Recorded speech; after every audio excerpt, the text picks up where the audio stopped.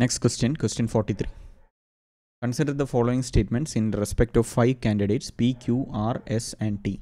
2 statements are true and 1 statement is false. True statement, one of P and Q was selected for the job. False statement, at least one of R and S was selected for the job. True statement, at most 2 of R, S, T were selected for the job. Which of the following conclusion can be drawn? 1. At least 4 were selected for the job. 2. S was selected for the job. Select the correct answer using the code given below. So let's analyze the statements. There are 3 statements given. 2 are true statements, 1 is false statements. And they are asking which of the conclusion can be drawn. So we will analyze the statements. First statement is a true statement which says one of P and Q was selected for the job. So it says P or Q.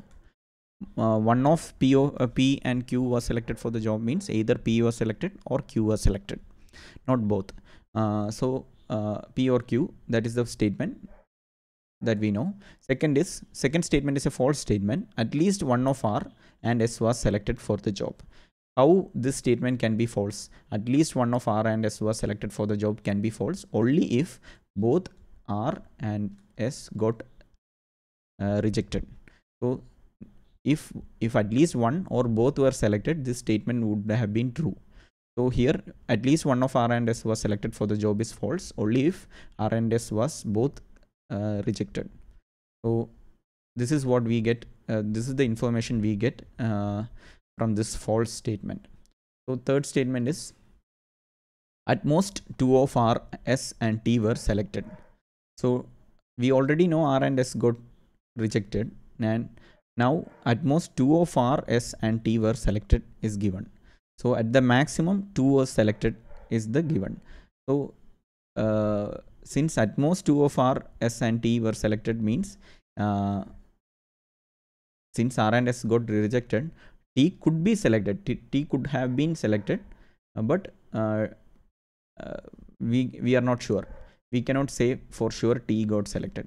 Since at most means none could have been also selected. If none of these 3 were selected, then also at most 2 of R, S and T were selected for the job becomes true. So at most means at the maximum. You can read at the maximum here. At the maximum 2 got selected from this. 0 is also at within that at the maximum. So none could have also been selected, but T could have also been selected. That we don't know. We already know R and S got rejected. So we don't know anything from this. So this is the given statement. So we'll see what conclusion we can make out of all these 3. At least 4 were selected for the job. 1 got selected out of P or Q, that we know, and these 2 got rejected, and we are not sure about T also. So we cannot say at least 4 were selected for the job. That is a false statement that we cannot not false statement that we cannot conclude from the given statements. We cannot conclude one from the given statements. Next, S was selected for the job. We clearly know S was not selected since it is a false statement. So at least one of R and S was selected is a false statement means S was not selected. So S was selected for we cannot conclude that S was selected for the job. So the correct answer is D, neither 1 or 2. So solution to question 43 is D, neither 1 or 2. Sorry for the background noise.